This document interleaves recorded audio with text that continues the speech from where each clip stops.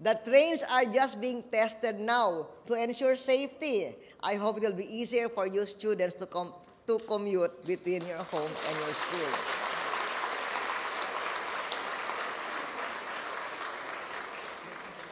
It was also our administration that extended the LRT to Pasig and Marikina. And now we are building the North Rail to Bulacan and Clark and connecting the North Rail and South Rail towards Lucena.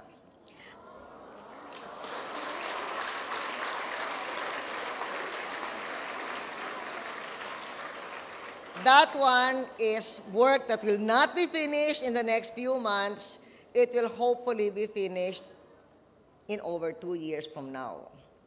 But we have started it. I'm glad that the students of Malolos were able to come here. I guess the reason why you could come here is that we have already improved the NLEX. And for those who don't want to even pay the toll in the NLEX, we've even improved the North Road. 10 years ago, if you had been invited to come here from Malolos, I don't think you would have made it.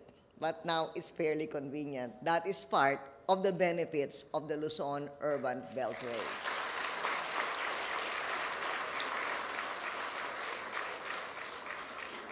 We will continue hands-on government until the day we leave office.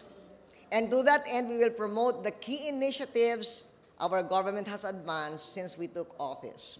We will focus on 3 areas. 1, bringing more power and growth to each region and decongest Manila. That's why I talked about the Urban Luzon Beltway.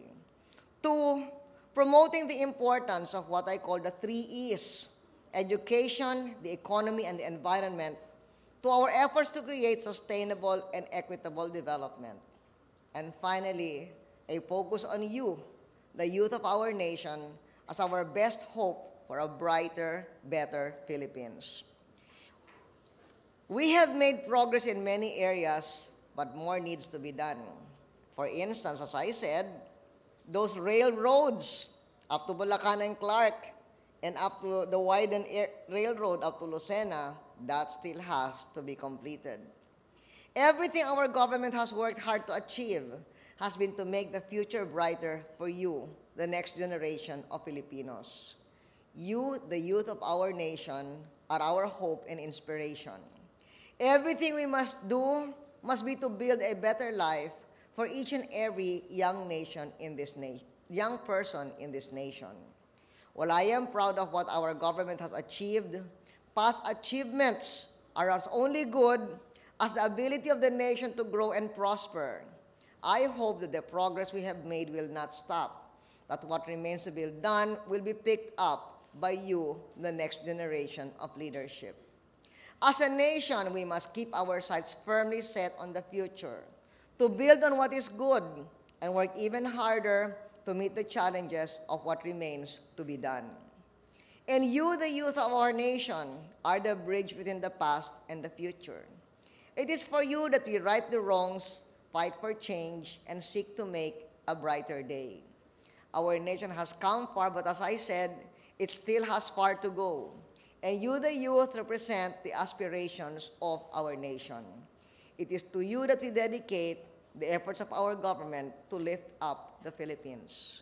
And the foundation for opportunity is education. I'm sure you all know, or at least your parents know, that's why they sent you to school here, to Centro Escolar with its 5 awards. Congratulations, Dr. Padolina.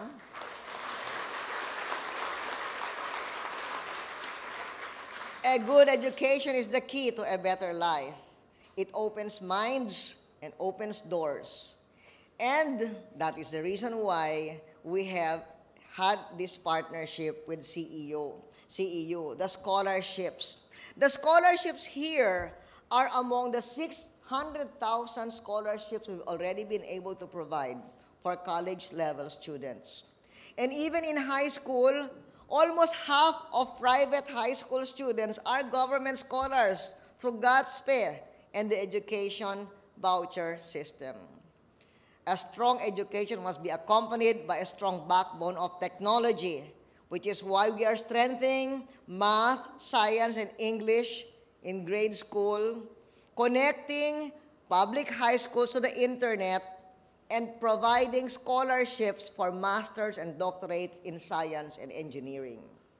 I have a deep desire to see a brighter future for the hardworking men and women of this nation. But most importantly, I have an abiding interest in seeing that you, the young people of today, come into your own in your time, seize the value of education and modernity, and use these tools to advance yourselves and the nation.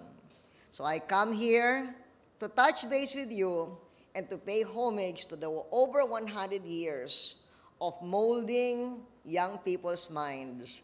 That is the great achievement of Centro Escolar University. Maraming salamat sa inyo lahat.